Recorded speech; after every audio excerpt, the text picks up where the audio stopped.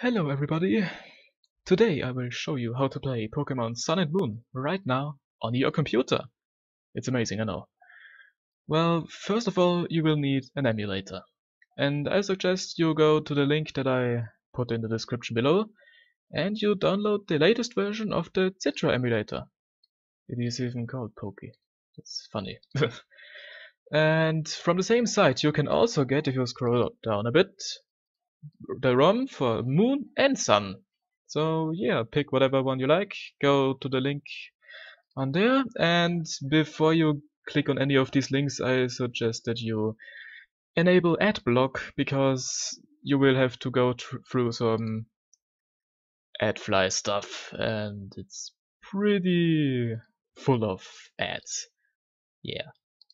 So use AdBlock and you should be fine. After you got those things, you can, well, get this folder, which you can put into another folder, and there is your emulator. From then on, you should go to the configuration and look at what you have here. I suggest that you enable the CPU GHz. This is just if you want to have a username, which is not really that important, but whatever. Here you have your input, and I suggest that you use Joy2Key or some other kind of program that does the same job. You can play with keyboards, but Joy2Key is always nice. For the graphic, I suggest that you click Enable VSync, because CPU GHz and VSync together will keep the game, it will prevent the game from overclocking. You don't need to do anything in audio or debug. So yeah.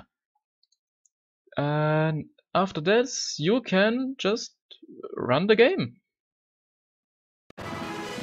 And as you can see, it works. It's amazing. And yeah, this is my save file. I was just testing it a bit. And something nice here, as you can see, I have no black outlines on the characters. This is in the cheat section, and you can just check no black lines and there will be no black lines, because they look a bit pixely. And faster commune is so that the text moves really fast, and it's amazing. And the best part is it just looks great and it plays great.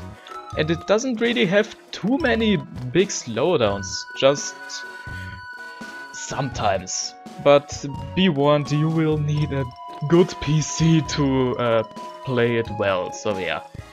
I hope this tutorial helped you, and if you enjoyed the video and if I was helpful to you, please give it a like. And if you want to see more of my content, like a Let's Play of Pokemon Moon on the release date on the emulator, give me a sub and you will be notified when the first part is going up.